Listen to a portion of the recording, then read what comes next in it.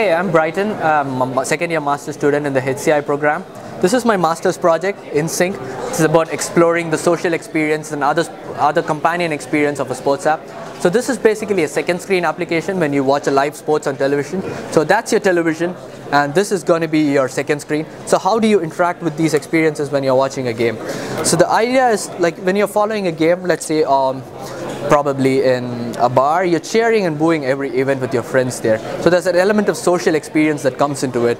So we're trying to bring that and a lot more into this app. So here is the a snapshot of the app here. So each one of this is what I call a card. So you're looking for quick interaction. So you see, okay, they're all pumped up and you want to cheer for them. You bring and cheer. And let's say it's a game over and you didn't like it, so you're going to boo the event. The idea of this is like to create quick interactions that you can do and still stay in contact with the game. The other part of the event is, let's say you're watching the game alone on home and there's someone knocking at the door and you're interrupted and you miss 20 minutes of your action. So how do you get back to it?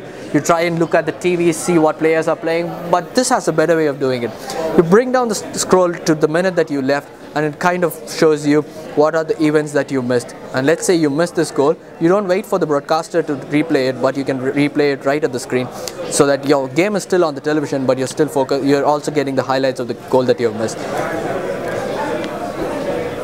So the other favorite part of the app is the connectivity part and where I can discuss the strategies with my friend.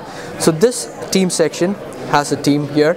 So let's say I don't like, this guy he was not playing really well. So I'm going to push him back. I'm going to play this guy up front. So you kind of discuss strategies with your friend, but your friend does not like this formation, so he can pull things around and he can pull things back. The other thing that takes away from the TV experience is the word ABC that you have on the screen getting cluttered. So the thing you can do is you can go predict the man of the match, drag things in, and you can see what other people have also said about it.